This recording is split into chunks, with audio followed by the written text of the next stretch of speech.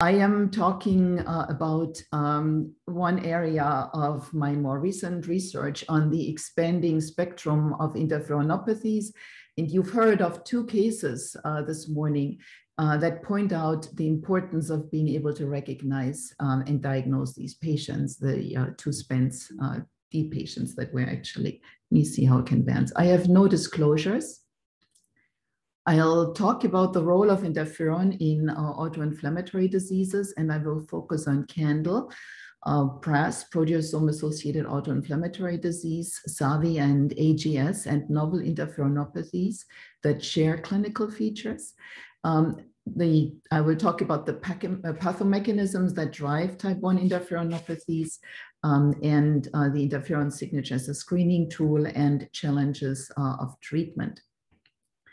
Well, autoinflammatory diseases are caused by mutations. This is the landscape of the innate immune sensors on the cell surface and within the cytoplasm. And here's the nucleus. And the autoinflammatory diseases are caused by mutations in genes that encode or regulate cytoplasmic germline encoded pattern recognition receptors and their pathways. And they are part of the innate immune surveillance system. And you have heard earlier of a patient with FCAS who actually has a gain of function mutation in the NLRP3 inflammasome that constitutively or upon cold exposure leads to the release of interleukin-1 and the inflammatory syndromes.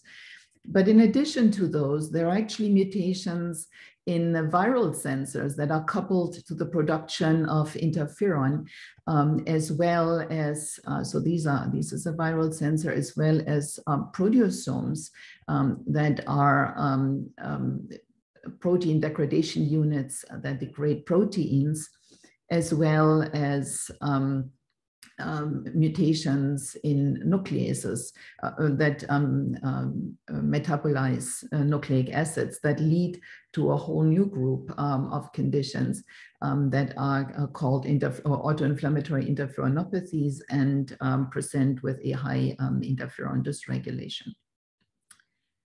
You've also heard that immunodeficiencies with loss of function mutations in interferon signaling pathways lead to infections.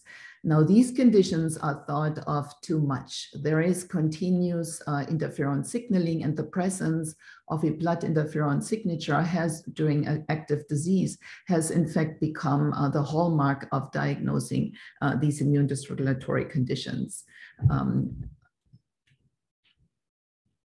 So measuring an interferon score had initially been thought to be a readout for interferon that is in the serum. And interferons, when released, signal through the interferon receptor and lead to the transcription of interferon stimulated or interferon response genes. These ones are measured.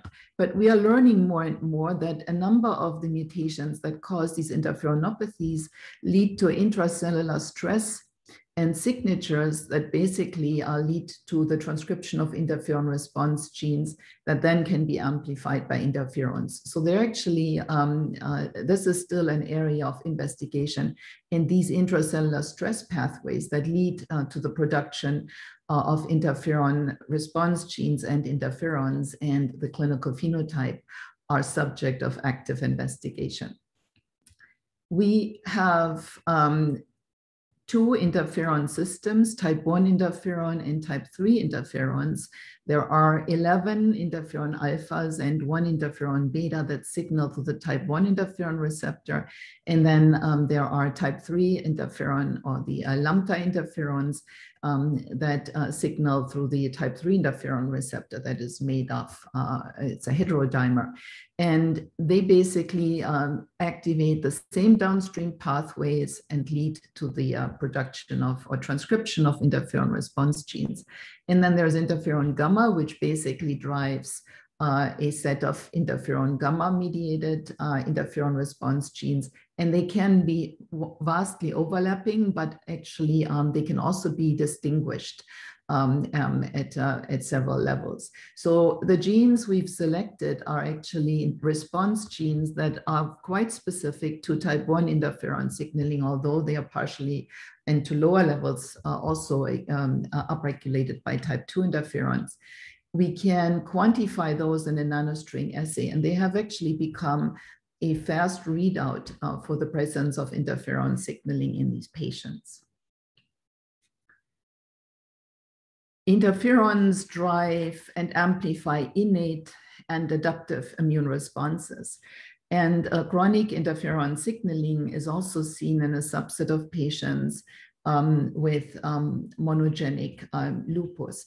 Now, a typical lupus phenotype is actually seen in a monogenic form in patients who have mutations in the complement system, in DNA clearance mechanisms, or in B cell signaling.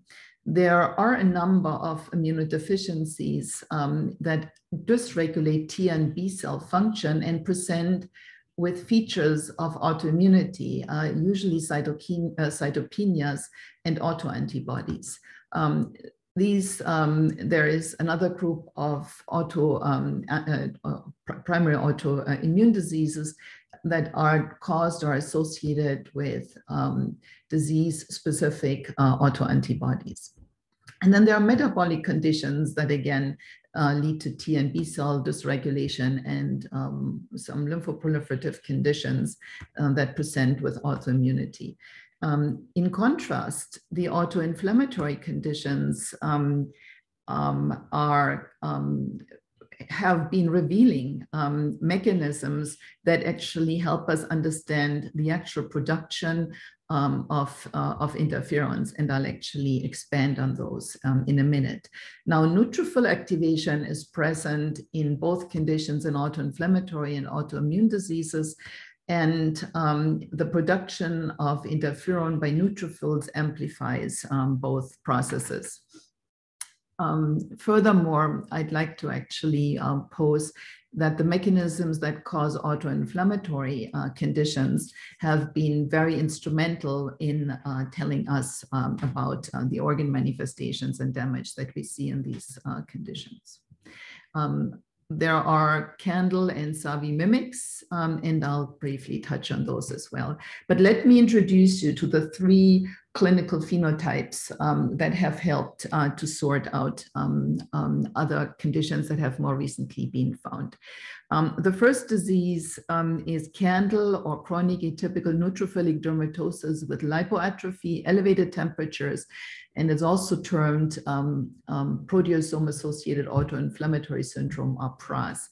These patients present early in life with nodular rashes that are enodosum-like on biopsy. They have panicolitis that actually causes lipodystrophy, and you can see the loss of fat that occurs usually second or third year of life. And patients have a myositis that is patchy in contrast to dermatomyositis. Many develop metabolic syndrome here with fat accumulation around the kidneys, and are that happens on steroids. And they have basal ganglion calcifications, which actually has become a hallmark, and you have actually seen a picture of in the ACP patient before. Soft tissue calcifications can also be present. Untreated, the mortality is 20%.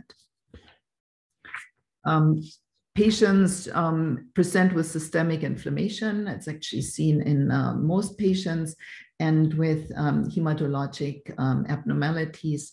Most patients have arthritis and myositis and develop contractures and atrophy, and metabolic features include hepatic steatosis that needs to be actually searched for, and insidious is the development of primary pulmonary hypertension that is present in the absence of interstitial lung disease. Neutrophilia, thrombocytosis, and later in chronic disease, thrombocytopenia and lymphopenia can ensue, and many patients have growth delay and short statures.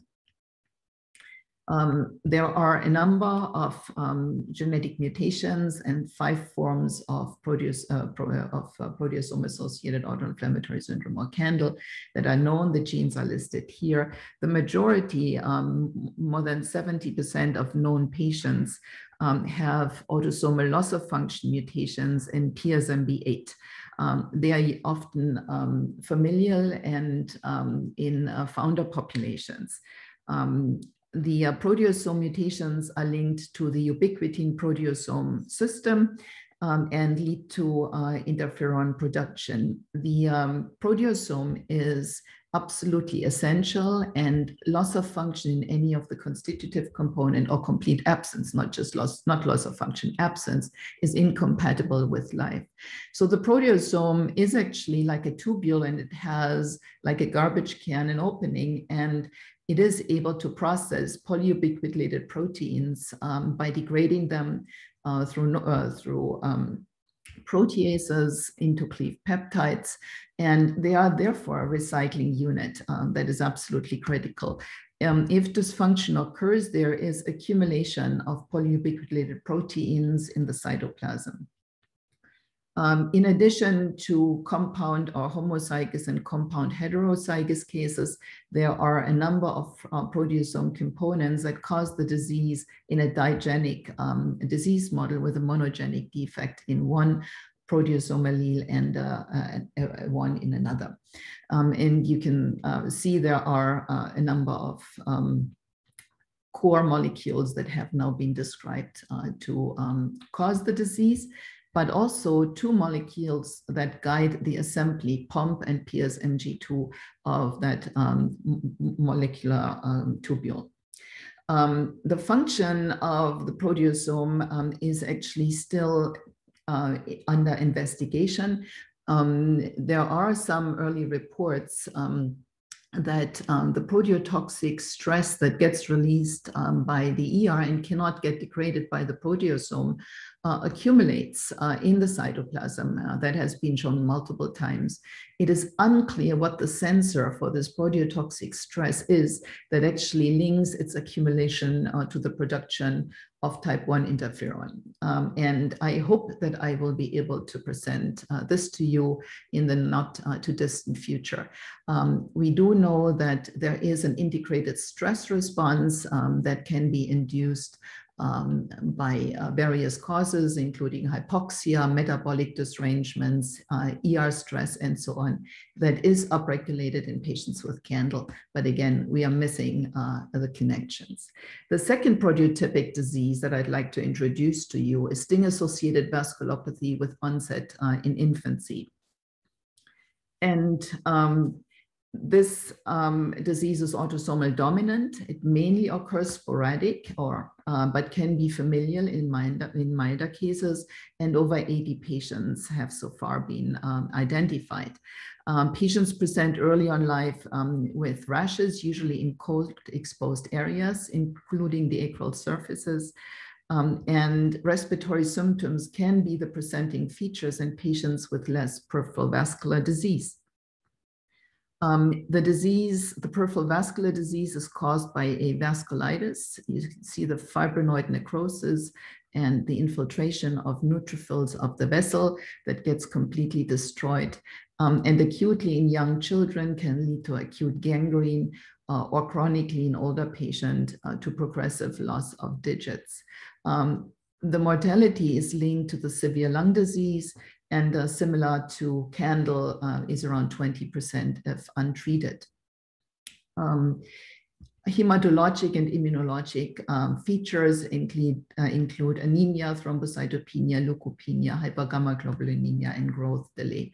The cytopenias actually occur in the context of disease flares, which is in contrast to the IL-1-mediated diseases, where usually thrombocyte counts and white blood cell counts and lymphocyte counts are stable, and the others are actually elevated during flares. So that can be sometimes in early children with systemic inflammation and rashes and fever, a feature that can help you to differentiate early.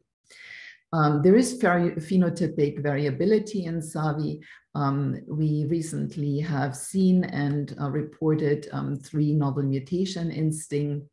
The majority are actually in exon 4, but we found a family with mutations in exon 3, and the other exons that carry disease-causing mutations are 6 and 7. This disease is milder, and it had actually occurred in a mother and her 2 children. And you can see the dystrophic finger changes over time, the tapering of the fingers here on the thumb, and also the loss of tissue of the foot and dystrophic nail changes that occur over time. This is a singular case of a child with very similar features, and in both instances, there is minimal lung disease. What actually has been surprising is that the interferon signature in whole blood was negative in the 3 family members of family 2, and on multiple occasions, one time low positive in the child that I introduced to you. However, when we looked at PBMCs, we found a strong induction of the interferon response gene signature, which was mimicked by SAVI patients who actually have constitutively expressed high interferon response gene signatures. However, if you take healthy patients' blood and you compare whole blood versus PBMCs, there is no induction, suggesting that these cells may be pre-primed and may actually trigger an interferon response induced by the Ficol stress, something that we need to further understand and investigate. How does STING get activated? cGAS is a viral sensor that senses double-stranded DNA, not only viral, but also self-DNA, and upon activation, releases a dinucleotide, cGAM, that activates STING, which aggregates, translocates into, actually at the Golgi activates kinases TBK1 and IRF3 that translocate into the nucleus and transcribe interferon beta, which can be used as a readout of STING activity. Now, STING can also function as a sensor. There are a number of dinucleotides that get directly released from viruses and are actually present in the cytoplasm as homeostatic dipeptides, and they can actually activate the STING pathway as well. Now, this looks like a busy slide, but cryo-electron microscopy structure has solved the structure of STING, which actually allows us to place the mutations that we have observed into the STING dimer. So STING actually forms a dimer. The yellow part is one monomer and the green part another one. And this looks a lot easier. So you see a dimer that is formed, and the mutations actually occur in multiple regions. In the connector helix loop, which is in red, in a polymerization interface, actually where a negative regulator is binding. And recently, we actually identified a mutation in the transmembrane linker region.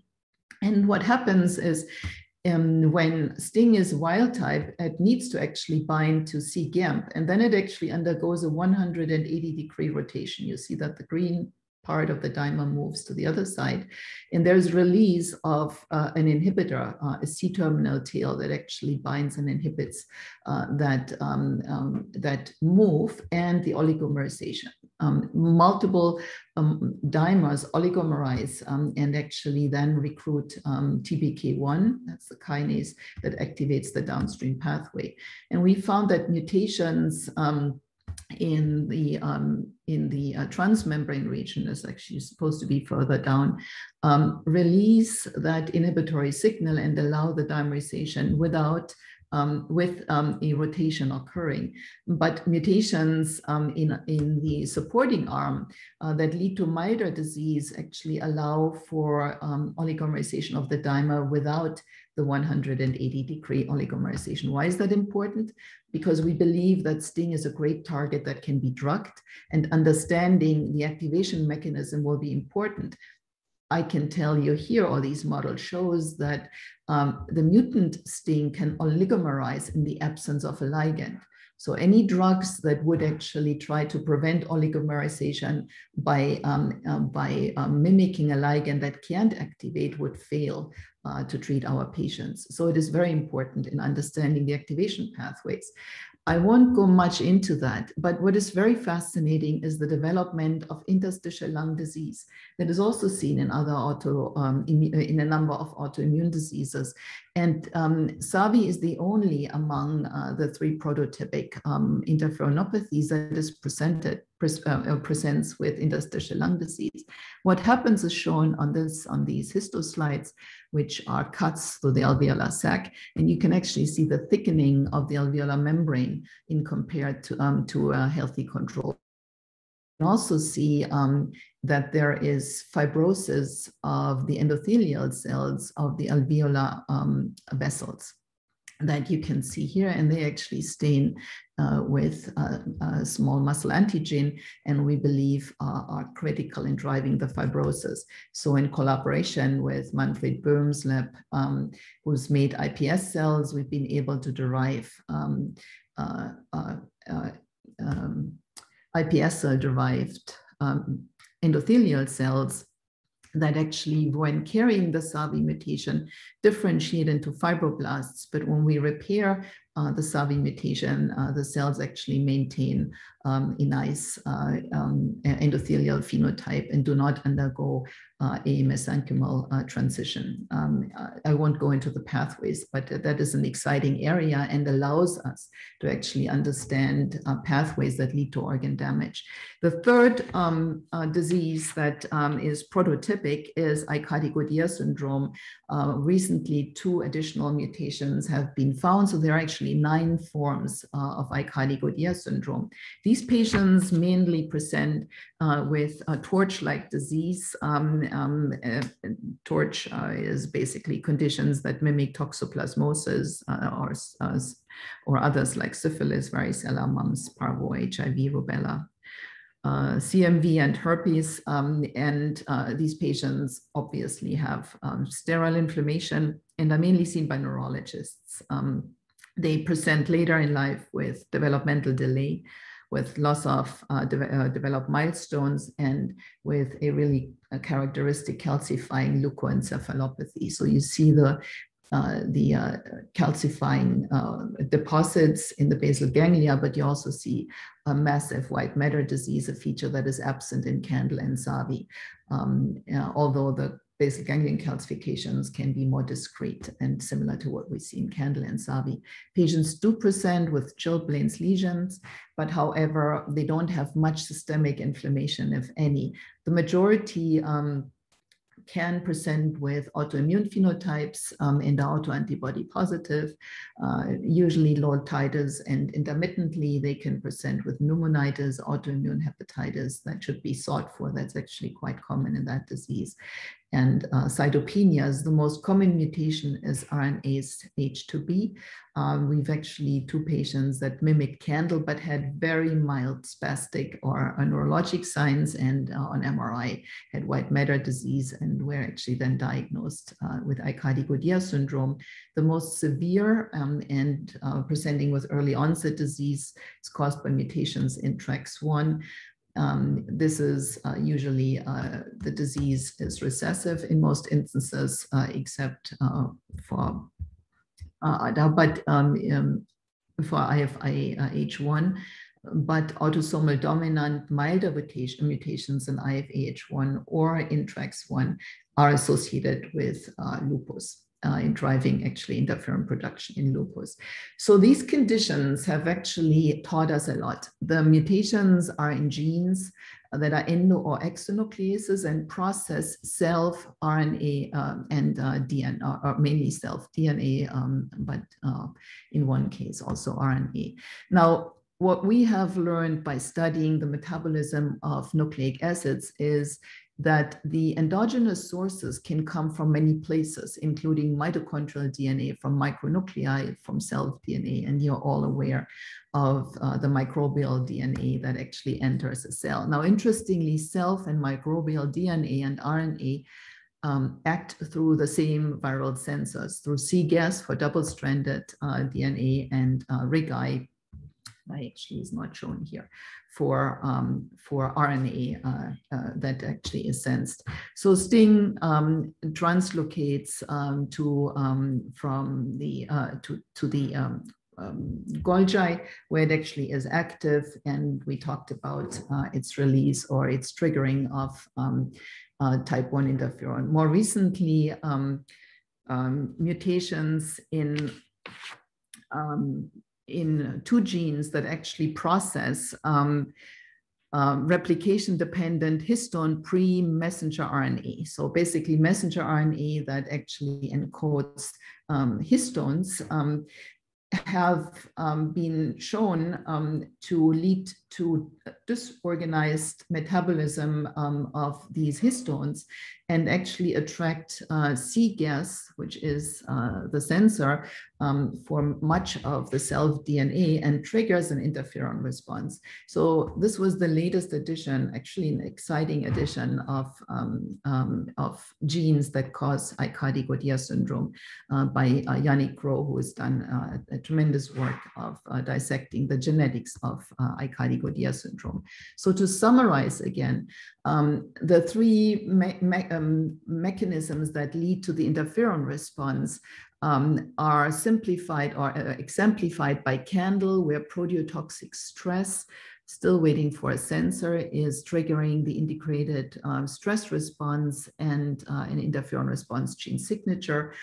STING autoactivation leads to constitutive or easily triggerable STING activation and the production of the interferon signature, and the accumulation of nucleic acids signal through the viral sensors or the DNA and RNA sensors and trigger an interferon response.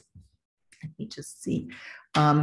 Briefly, I won't go much into treatment. This has been discussed. The current treatment of these patients is blocking interferon signaling, either through conceptualized through antibodies that block signaling at the receptor level.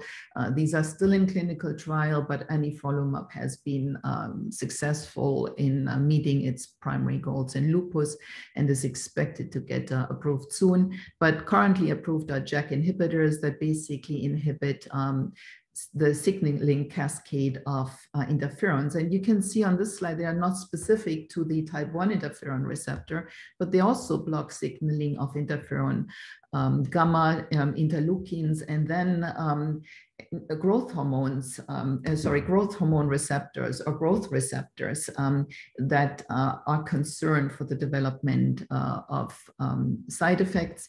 I won't show data, but we actually see catch-up growth. So we do know that at the levels we need to treat patients, we are not inhibiting growth, which has been a major issue. So how do they do? Again, I won't say a lot, but these conditions, the candle actually is treated best with JAK inhibitors. We can actually normalize or significantly lower the interferon signature in actually all, this was a flare in actually all or most patients significantly, and 50% normalize the signature and go into complete remission. These are usually patients with somewhat milder disease. We can't really increase JAK inhibitors because of off-target effects.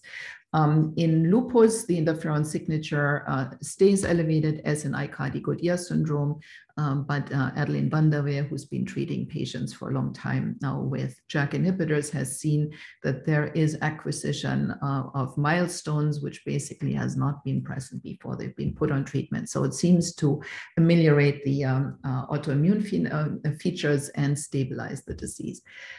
This slide shows that JAK inhibitors will likely not completely treat. C-gas is not only triggering type 1 interferons, but it actually also activates NF-kappa B and leads to the upregulation of IL-6 and TNF. So the immune pathways that need to be controlled in patients are more diverse. And this actually points to a fact that STING may actually, that STING may be a quite significant target for treatment, which would actually not work in candle patients. So the pathomechanisms overlap, and what have we learned? Neutrophilic panicolitis is a hallmark of CANDLE, and there are a number of conditions that actually do present with neutrophilic panicolitis 2. I'll briefly touch on. They are CANDLE mimics. We've learned another lesson, and that is that proteasome mutations are also found in patients with autism and developmental delay. And while the mutations that cause CANDLE are in the core particles of the proteasome that has the degrading proteolytic activity, the mutations that cause neurologic phenotypes are in the regulatory particle of the proteasome. So this is an exciting area, whether or not interferon in the CNS leads to the neurodevelopmental delay and the neurodegenerative disease needs to be evaluated. And obviously there's a lot of interest in proteotoxic stress in other conditions such as Alzheimer's and other degenerative neurologic diseases. And what we've also learned is that nucleic acid metabolism with enrichment of nucleic acids in the cytoplasm is quite neurotoxic and actually causes white matter disease through mechanisms that have only started to be looked at. And there are a number of novel mutations, all affecting nucleic acid metabolism, that present with an icardicodia phenotype. So in fact, the predictions that phenotypic similarities may actually be caused by the same pathways have recently been studied in Copa syndrome, in other monogenic interferonopathies. Patients present with interstitial lung disease, polyarthritis, many of them are rheumatoid factor positive, and autoimmune phenotypes that can actually include glomerulonephritis. And they do have autoantibodies, including CNP ANCA antibodies. You can see that they develop rheumatoid factor positive erosive disease. And the lung disease has been thought to be very similar to SAVI, with patients having chronically elevated interferon response gene signature. And it's recently been found that copy travels or traffics proteins from the ER to the Golgi, and when mutated, fails to bind to STING. And it actually needs to transport STING back into the ER to complete to retrieve and refine its action. And without it binding, STING continues to actually signal, leading to interferon. And whether or not this is, it is quite likely that STING overactivation is triggering the lung disease in these patients as well. Why is that important? Because using a STING inhibitor would actually help. DADA2 is caused by adenosine deaminase deficiency. And I think we have to actually, I'll briefly go through this. It is actually thought to have DNase-like activity, and the interferon signature that is actually seen in DADA2 patients whose peripheral disease is very similar to that of SAVI might be caused by that. Furthermore, there is a pure cell aplasia phenotype in patients who have absolutely no activity of ADA2, suggesting that some activity of ADA2, some residual activity is necessary in order to cause the inflammatory phenotype that is responsive to TNF inhibition, but not the bone marrow phenotype. I think we have to quickly. I'll basically finish. I will not actually tell you about NEMO and ENDAS. NEMO ENDAS, a novel disease, but will actually go to the end. These conditions actually point to novel targets of treatment. And in summary, the autoinflammatory Mendelian diseases, including SAVI, CANDLE, and AGS, present with overlapping features and chronically elevated interferon signatures. However, the signaling pathways are more complex. The overlapping features can be partially treated and propagate immune and organ-specific inflammation and organ damage.